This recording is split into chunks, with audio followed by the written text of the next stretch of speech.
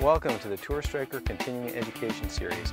Today is going to be about drills and all the fun you can have training to strike your golf ball correctly. Let's get started. I'm going to teach you some drills. I'm going to teach you some drills. I'm going to teach you some drills. This is called the towel plane board. And this works great because if you hit it, it doesn't hurt. You fold it back up, you use it again.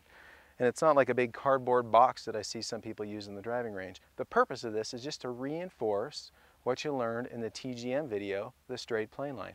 We know we want our path to be circular. We know we want our circle path to have an orientation toward our target. So with that in mind, we can help understand how we're doing by using this towel. Now you can clearly see if I wasn't swinging on a straight plane line, which is, you know, that dowel on the ground, I could hit this towel and it would flutter around and I'd have to pull it up again. If I have a nice straight plane line, this club is going to track up this towel, missing it. Here's the circle of my swing, down through impact, missing it, and the ball should go down that dowel rod. It should look a little something like this if I do it properly.